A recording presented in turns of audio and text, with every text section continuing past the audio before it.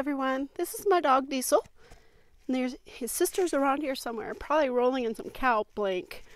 Anyways, I just started my compost pile about 3-4 weeks ago, and just digging it up, adding water.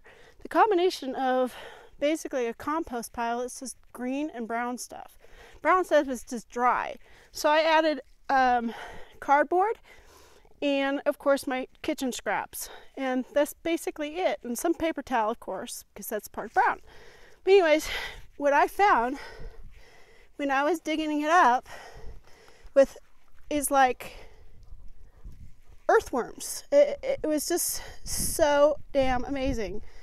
Earthworms are just, I don't know if I can find one now. Oh, there's one wiggling. Look at that. Can you see it? That is an earthworm. Earthworm eats your trash, basically. And as soon as it eats it, it poops it out. No, Diesel, you cannot have it.